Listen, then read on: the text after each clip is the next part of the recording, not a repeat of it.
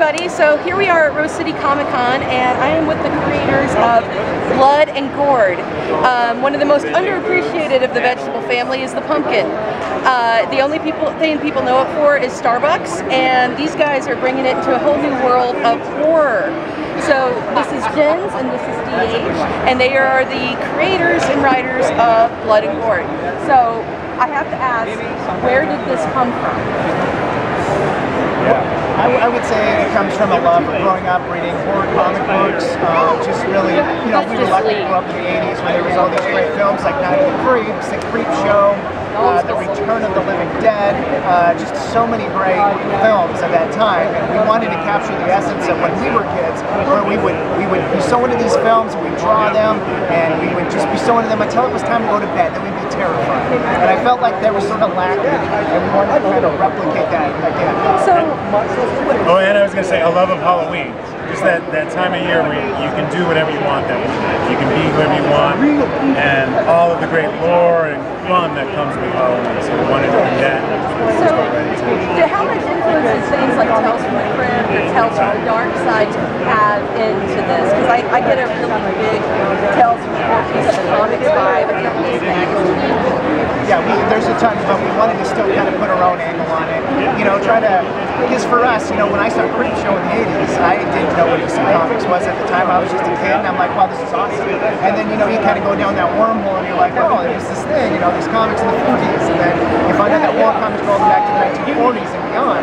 And we just kind of wanted to get a new generation to be able to go, hey, this is kind of cool, and then kind of go back and go check out Creep Show, and, kind of do what it did for us. And we wanted people to have fun, because I like a lot of different horror, but like Tales from the Crypt is one of those shows that you can watch and it's just good fun. Like some of the stories are really creepy and spooky, but at the end of the series you're just like, oh, this is awesome. And the Crypt Keeper always cracks me. Yeah, and it always kind of makes it a little more okay, or you're a little more willing to watch it. And I know like my mom was more willing to let me watch that because it was funny than something that was just pure horror. So tell me about the plot and what this is about, because I know it's killer pumpkins, but what happens and where is this set? Because I think you said this sort of locally. Yeah, it takes place in Olympia, Washington. Henderson Family Farm. It's been around since about the 1800s, but now, unfortunately, they're going to have to sell the farm to Seminole Chemical, which they don't sound like they're up to anything good. So anyway, they're just going to have to sell, and then it turns out that there's been all this evil stuff that's been going on behind the scenes there anyway for the last, 6 months.